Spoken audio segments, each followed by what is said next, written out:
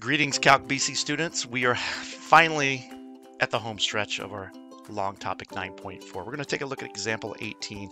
Finally, we're going to talk about derivatives of vector valued functions. Let's take a look at what the criteria says whenever you're going to do a derivative.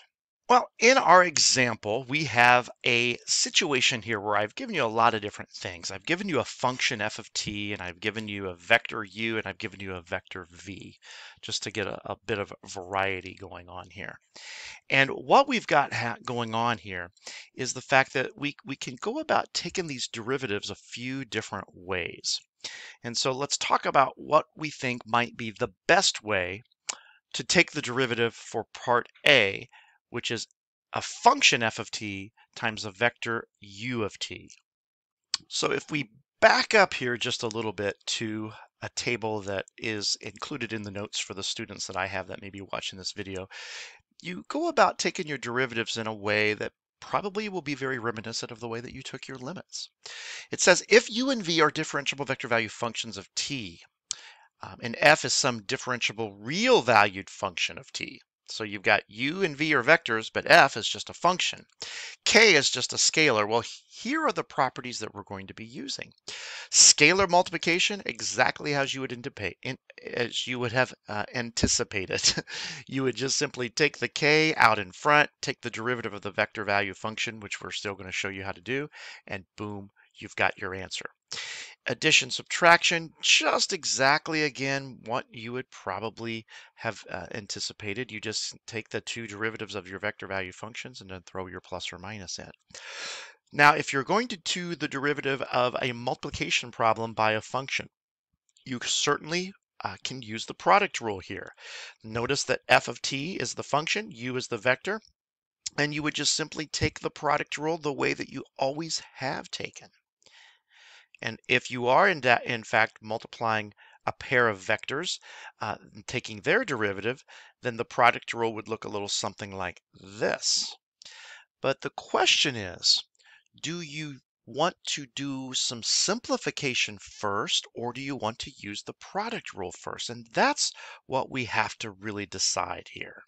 In our example 18, part A, we can take that function f of t, and we could physically multiply it through the u of t if we want.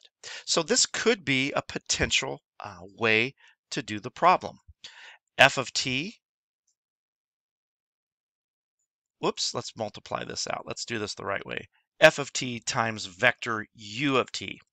So if this is the way that we wanted to start this, not a derivative yet, but just to simplify this t squared plus t is going to multiply through this vector u that I'm going to underline here.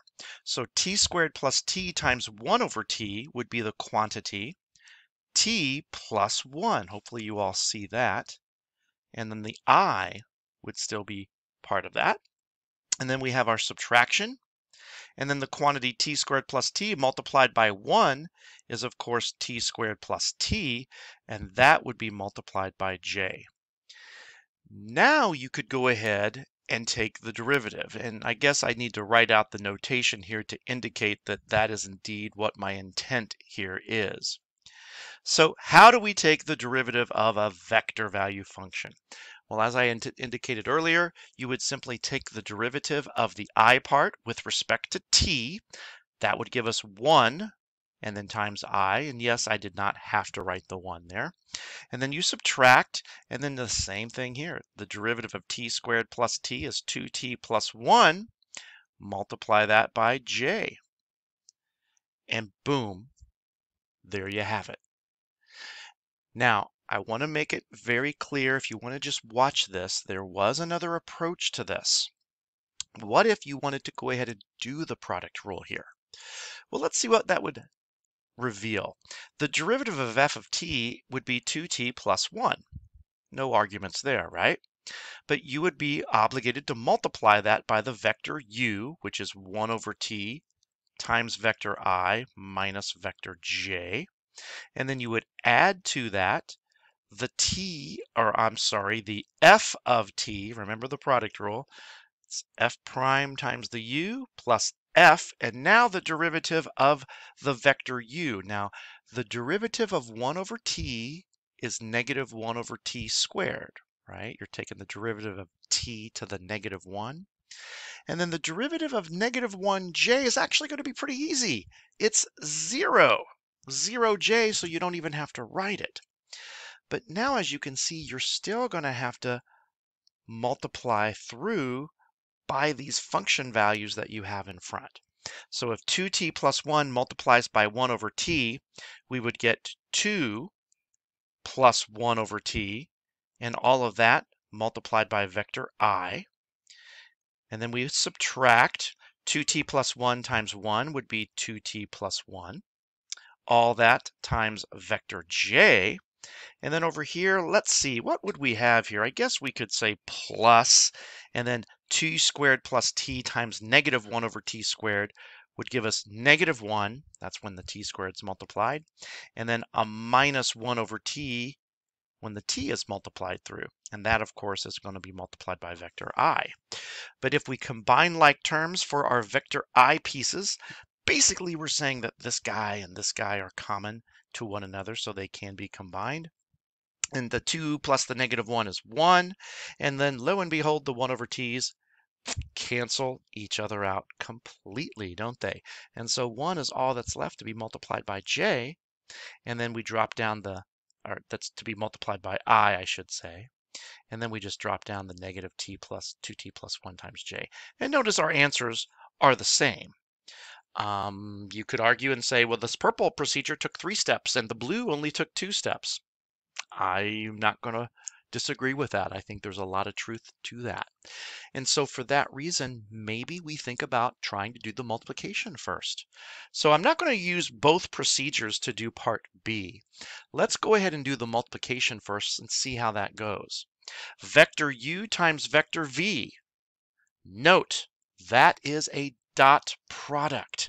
So you're going to take the component of u, 1 over t, that's in front of I, and multiply it by the component of I in the vector v. 1 over t times t squared is t. Don't forget that you would then add that to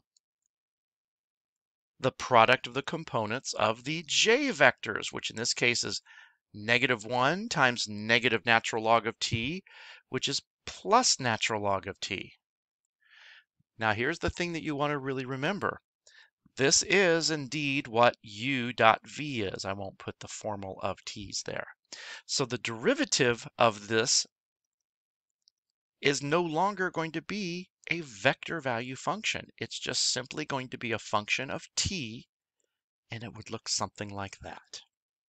Now, I would strongly encourage you to try this problem by using the product rule. It doesn't take that much more effort, and see if indeed it will yield the same answer, and it should. This concludes our long 9.4 lesson. I got great news for you. When we come into 9.5, it's a much shorter lesson, only I believe 3 videos, 3 examples, when we go into the idea of how to integrate vector value functions. Thanks for your patience. Thanks for joining. We'll see you next time.